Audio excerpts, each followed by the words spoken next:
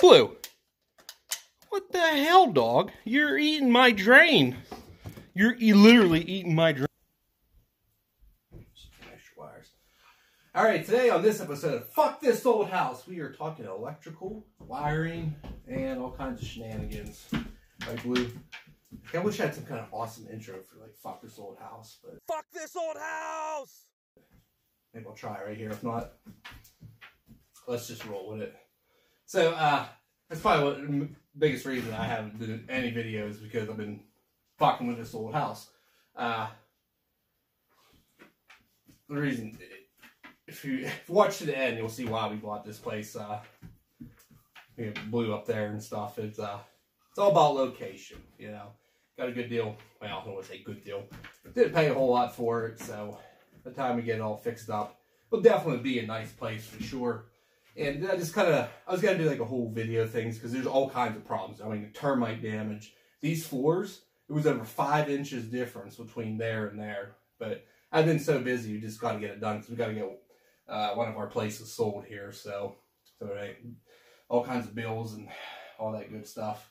So I just kind of want to do this quick video, mostly because like I do like electrical stuff, especially like when it comes to like connections and stuff. Like, it's hard to find a good wire connection, and I seen these at the store. I was like, I'll try them, you know. And these things are amazing for wire nuts here. Oh, let me get a little closer. See if you can see it there. They're the Ultra Hex Lock. These things grip so tight. They are the best, man. So I was just going to show you how they work, and since I'm doing this, I'm putting up drywall and everything here, I figured, hell, I'll just show, in case anybody needs to know, wants to know how you know, wire up a receptacle. Something, it's easy, but you might not know, you know, what the little tips and tricks are. Like on these boxes, you can get them at Home Depot or wherever. They're like 49 cents. They come with the 2 nails already in, and you see this, sorry, you see that ledge there? All you do is line it up with your stud. Well, these studs are kind of bad shape, but you line it up till it hits flush, and that sets your depth. So that way you have enough hanging out that it's good with a drywall. It's not hanging out too far, it's not too deep or anything. And then you just hammer right in there. Usually what I do, which that one looks kind of crooked there now, I look at it from back here. Not too bad. I try to make them 16-inch center. Might have been late night on that one or something. So, I'll get some stuff together here, and like I'll just do a quick run through here of, you know, how to wire up a receptacle and stuff. But yeah, like these floors, let me show you here real quick. Let me pop you out of the holder. So they were sitting down, actually worked out really good. 3/4 of an inch or so from this floor, from the hardwood floors. And then we put the vinyl planks in, which are really nice. Watch out, Blue. Make it so difficult. And so once I put the new frame rails down for the flooring rails, then 3/4 inch flooring plywood on top of it, I mean, that thing is like, watch out, Blue. Completely flush. It worked out awesome. And then come down here. This is the heater. So what I did, because it worked so good under there, I just put some heat wrap around there for like exhaust manifolds and stuff I had, and I kept everything away from it. So I'm gonna put like a steel grate over it. Should be good. Normally you'd have to relocate it and everything, so I think it's fine. It'll give us a little bit more room too. Watch out there, Blue. You can see, so there's like 4 inches there, and then up here is like 5 inches. So man, nice and level though now. But if you ever have sloping floors, yeah, then of course they left like the original plank siding on here. So, Blue, what are you doing? Get out of here, Blue. That dog makes it so difficult to do anything. He's like, okay, I'll show you how strong these wire nuts actually are. Blue, you're in the video again. Okay, so you just screw, I mean, they screw on so tight. This wire isn't connected to anything. And I mean, it is, it's like as hard as it can. It's not coming off. So I actually feel pretty secure with that. Yeah, when you do your receptacles, So I got a couple different ones here. So you got your receptacles here. This one doesn't have it. Oh, I guess it don't. So my old one did. Some of them have little plugs. You can just plug them in. Most codes, you can't do that. You have to put it on here. Okay, now there's two different colors. So the black is actually your hot. That's what has the power. The white is the neutral. And this is a ground. It's like a hard ground. It goes to like a... actually goes back to the box and it goes to a metal stick in the ground. It's just a ground. So your black wire, your hot wire, is going to go on here. Your neutral is going to go on the silver. And this is your ground. Your ground's going to go here. Most codes, hold on, let's see. You'll need, you're not, oh, that shot again. Dog makes a difference. Here, you hook it up. You hook it up, Blue. You hook the ground up. You hook the ground up, Blue. According to most codes, you have to have an insulated ground. So you'd put that there, and then it would go through like so. You pull it around, and then you would connect your ground out here. That way it's insulated. If you want to do that, you know, there's been a lot of times where I haven't, you know. But it doesn't really matter. It's good to have an insulated ground in case something would happen with the hot wire there. So when we're talking about if you're going to hook a switch up to an outlet, you see this piece up here. Focus. So that just connects these two. If you wanted one or the other on a power switch for a lamp, whatever, you would hook your power from your... It's going to work. There we go. Yeah, I have a problem with the phone here. So, yeah, what was I saying? Yeah, there, good, nice focus. See that piece there? That connects your two connectors. If you wanted to hook it on a switch, you would run your power from your switch or switch wire to whichever one you wanted, and then you would break that tab off. That way, you can flip your switch. You didn't have to, but that way it would kick this on, leave that off, if that's what you wanted to do. And like another thing, sure, this camera will just never focus anymore. Oop. Give me one sec here. Oh yeah, see that little groove there? That's about how long you want to cut your wire.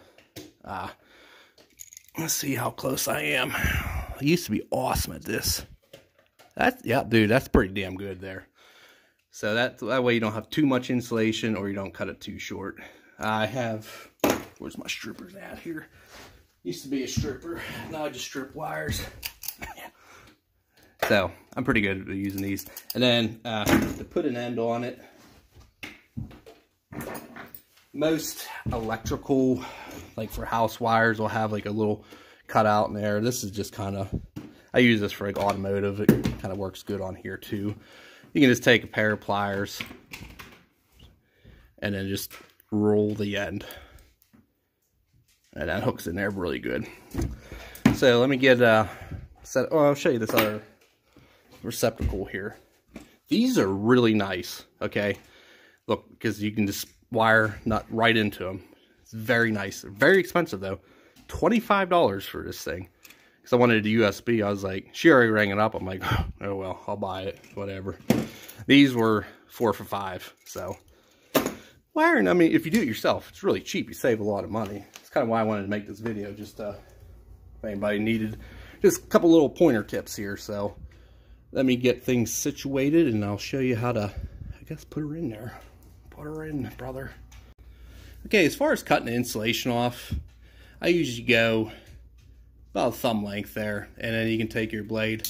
It's kind of pressed through the insulation and just kind of work it around and pull it right off there. But since we're going to do this to code with the ground here, I'm going to take a little bit more insulation off just to expose the ground wire. There we go. I'm just going to pull that down like so. And put your hot and your, remember, black is hot. That seems weird, especially if you're a car guy. Okay, then I got my insulated pigtail. Most of them will come with a screw here too. So I'm going to take that off. Whoop. So like I said, watched it in there. Me and Blue just got back from a pretty good walk. That's why we bought this place. All right. See, like I said, that's the neutral side. Pop that in there.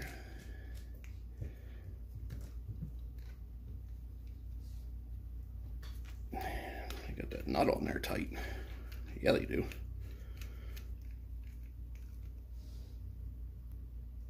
All right, so now grounded. Definitely grounded there.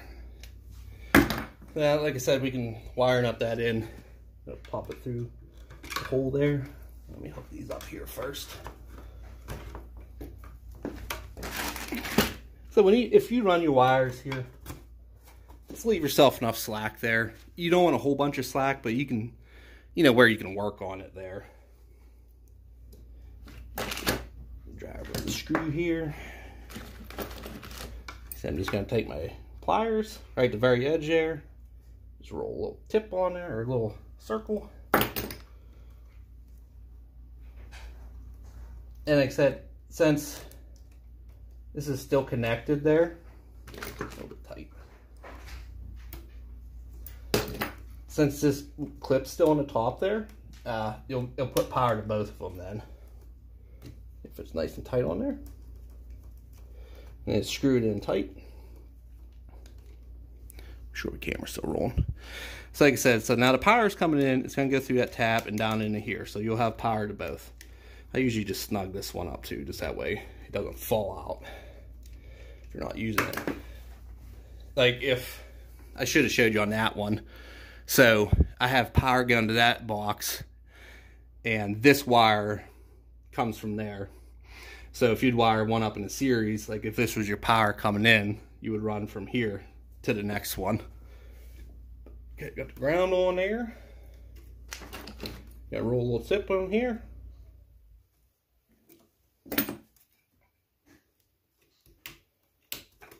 Just like that. So it's silver, the stainless, it's your neutral.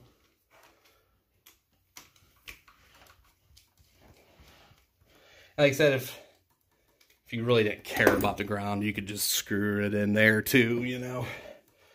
But I guess for YouTube's sake, we'll do it this way. It's good to have that way. I guess. That's what they say. And who am I to judge? Take your slack out. Pop it in there. Just like that. Now we're going to put our little screws in here.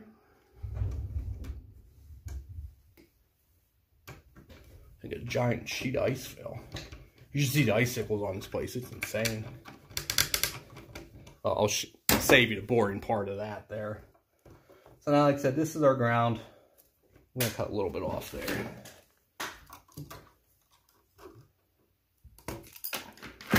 Take your handy dandy fancy wire nuts. Hair off there more. There we go.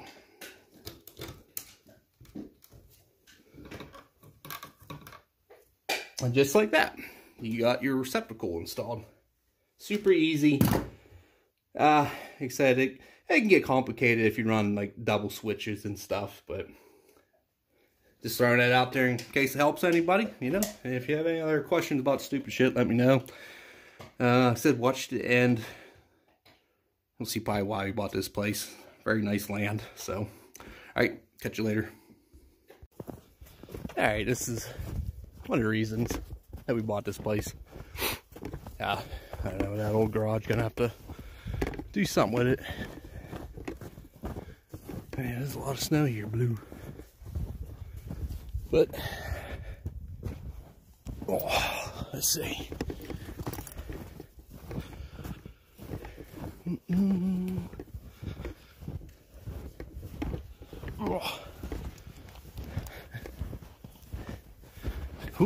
Blue's like, man, there's a pile of snow here.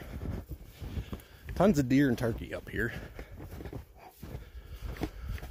That's deer poop. He's like, oh, don't eat that. Stupid dog.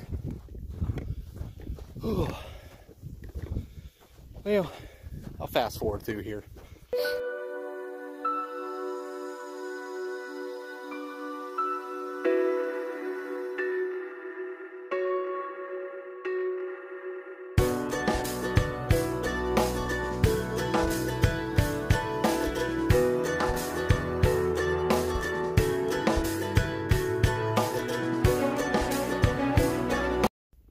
Whew, man, I forgot how rough it is without snowshoes. This is why I bought the place.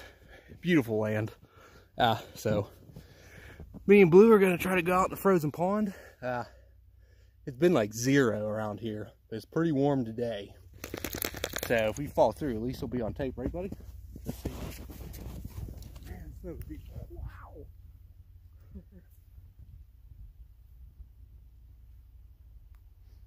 I'll let Blue go first. She's pretty slushy. Oh. Oh yeah. Nope. I don't think she's frozen yet, Blue. He's all confused. Whew. Supposed to get like sub-0 and stuff this week and get more snow. So maybe then we can go out. I'll take the Can-Am out on there, maybe do some donuts. I got a lot of work to do. All right, back to work.